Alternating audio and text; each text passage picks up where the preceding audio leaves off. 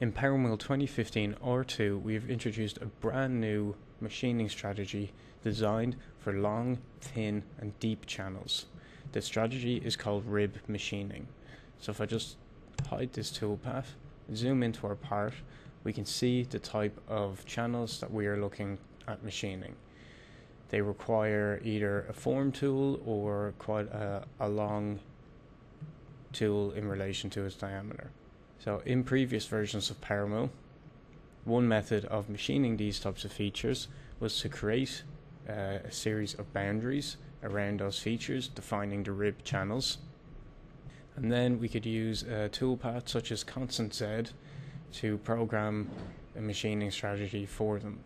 However, when I turn this strategy on, you can see the inefficiencies associated with it, mainly in the amount of lift moves. Also, the toolpath is not continual, it's very disjointed, and it's not going to really leave the best finish that we desire. So with the brand new rib machining strategy, these inefficiencies have been removed, and also the user will experience a much simpler and easier process at clearly defining these rib features. So first of all, I'm just going to open up the strategy selector form.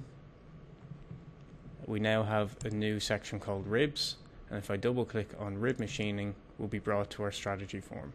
So now that it is popped up, I'm just going to hide the constant Z toolpath, and we can go ahead and start looking at how to machine these ribs. I'm just also going to deactivate the boundary. Okay, so for rib machining to work, we essentially need two things. We need a pattern which follows closely the center line. We need a pattern made up of a series of lines which run down the rib features, and we also need a set of surfaces which define the rib features. So we have two methods of using or creating the pattern and surfaces. If we have quite a simple part or a suitable part, we can just simply create a pattern before we open up our machining strategy form. So I already have a pattern created like this that is designed to machine these two rib spans. So in this example here, I have a pattern made up of two straight lines which run down the span of the two rib channels. Now, these pattern lines do not need to be exactly on the center. Even if they are off by quite a bit, PowerMILL will still be able to use it to recognize the associated surfaces. And then I also have a set of surfaces saved to this set here called ribs. However, if I do not have a pre-created pattern or a pre-prepared set of surfaces, I can use a rib mode toolbar which is built into the rib machining strategy form. So if I leave this pattern and the surfaces drop down blank, I can access the rib mode by clicking this icon here. So this will automatically shift me to a Z down view and will bring up the rib mode toolbar. So there's two stages to this. The first is to create the pattern, and the second stage is to use that pattern to automatically find the surfaces defining the rib. So in my pattern creation, I have some basic curve creation tools. So what I really want are a few straight lines. So let me just turn off the existing pattern. So what we need to do is pick a start and end point for each rib channel. So to do this, I'm going to pick a little bit beyond the end of the rib. And again, I don't have to be centered on the rib channel. I can be left or right of the center line, and PowerMILL will essentially center it for me when it is automatically acquiring the surfaces. And then I just go to the end of the rib channel to choose my endpoint. And again, I just do the same for the second rib which I want to machine.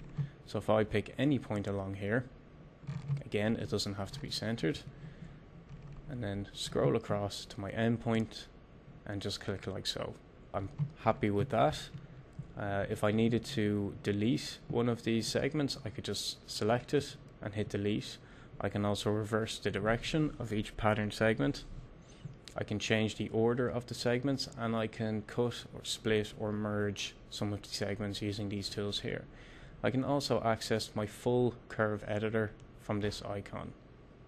So once I'm happy with my pattern, I can then move on to step 2, which is acquiring the appropriate surfaces. So there are 2 ways to do this. I can manually select them by clicking here. I can select by color, level or set, or I can select with my mouse, or I can use the automatic recognition icon. So if I click that, PowerMILL will automatically select the surfaces that make up the rib channel according to the pattern which I have defined. So something to point out here is that PowerMILL has a built-in safety buffer when it is automatically selecting the surfaces. So this is because if we had a rib in a quite detailed mold part, for example, and the rib was somewhere in the center of it, we would only want to select the rib surfaces. We would not want to select any surfaces beyond the rib. So what PowerMILL does is it buffers maybe 10 to 20% of the surfaces out, and all that means is I just have to reselect them once the automatic selection has taken place. So you can just see it was the final 3 or 4 surfaces at the end of this channel. I'm just going to check the other side, where I just have to select 3 surfaces, and it's the same for the rib going in the opposite direction.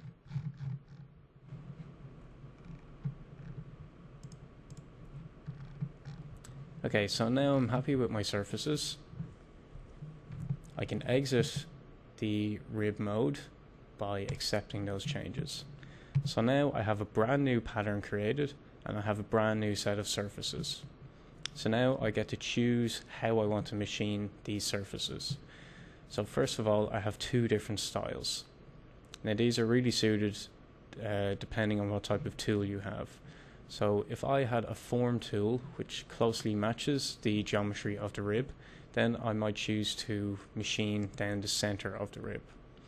If I was using a regular ball nose tool, for example, and the rib had some draft angles on it, I would then choose to machine the walls. So this will split the tool path where it machines the left and the right hand side of the rib separately. I can add in a clearance value to the top of the rib surface, and then my offset options are merge, where the top profile and the bottom profile merge together. I have offset up, where the bottom profile is offset to the highest Z height, and then I also have floor only, so this will only create one toolpath segment going along the bottom of the rib channel. Now with cut direction, I have climb, conventional, any, and I also have uphill and pattern. So if I was to choose uphill, this will create a toolpath that avoids cutting moves where the Z height decreases. So this option uses both climb and conventional milling, and when you select the style of rib walls like we have here with uphill, one wall is machined using climb milling and the other is machined using conventional milling. This is to ensure that the tool never makes a decreasing Z move. And then with pattern, I would select this to create a toolpath that follows the direction of the actual pattern. So you can see here my pattern has directional arrows, and selecting the cut direction as pattern will mean my toolpath follows that direction. So if I was to choose to machine the rib walls, then again one wall is machined using climb milling and the other one will be machined using conventional milling. This is to ensure that the tool will follow the direction of the pattern. Now it is worth noting that with open channels you should use this option to start machining from the open end of a channel in order to avoid any plunge moves. The final option I have is to machine with the tool taper angle. So if this is selected, then the tool simply machines the channel using its taper angle instead of using the draft angle of the channel. So you might want to use this option if the channels are not modeled accurately, or if they do not need to be machined accurately, or also if you have a form tool that matches the profile of the channel exactly, you would use this option. You can also put in an angular tolerance value here. Okay, so those are all of my options and how to define the machining of my rib. So if I just close down this tool path, I'm just going to show you what these will look like once they're calculated. So let me just deactivate my pattern, and I'm going to activate a tool path which uses the center of the rib and it's offsetting upwards. So here you can see straight tool path going down the exact center of the rib. This is using a form tool, and it is also an offset up style pattern. So what that means is that if there are any changes to the surface profile, like we have here, we have a slight step. As the pattern approaches the top, it is going to begin to split. So in this example, it's probably not ideal because we're creating a few extra moves for us. So what I would do is probably use the merge option. So if I just activate another toolpath, which is the same, it's the rib center, using merge, you can see that the top profile and the bottom profile merge together to produce these smooth continuous toolpath segments. So if I was not using a form tool, and if I wanted to machine the left and right side of the rib channel separately, then I would choose the rib walls option. So again, I'll start off with an offset up style, and you can see now that instead of a toolpath going down the center line, we have two toolpaths per rib channel, one on the left hand side and one on the right hand side. And again, using the offset up style, when I approach any changes in the profile, I get these discontinuities in the toolpath pattern. So they will be removed if I use the walls merge. And you can see it's a very smooth, continuous toolpath.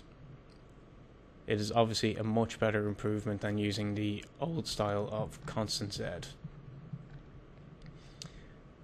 So where any channels intersect, PowerMILL will ignore that intersection point essentially.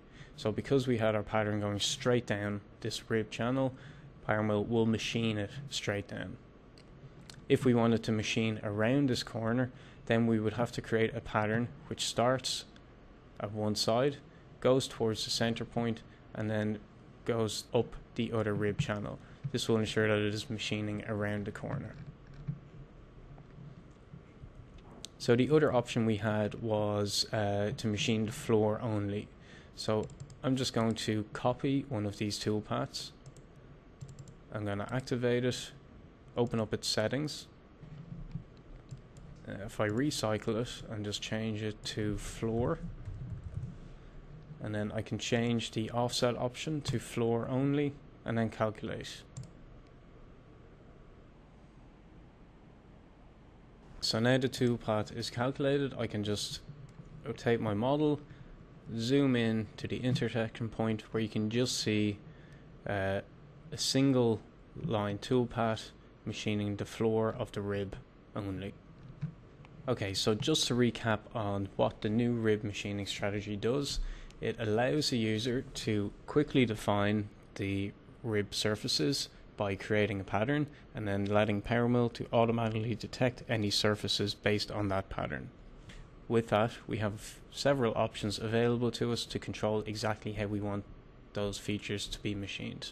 This is perfectly ideal for any long, thin or deep channels using either a form tool or a standard cutting tool. It greatly improves the user experience when trying to cut these features by reducing the programming time and also massively increasing the efficiency of the machining strategy.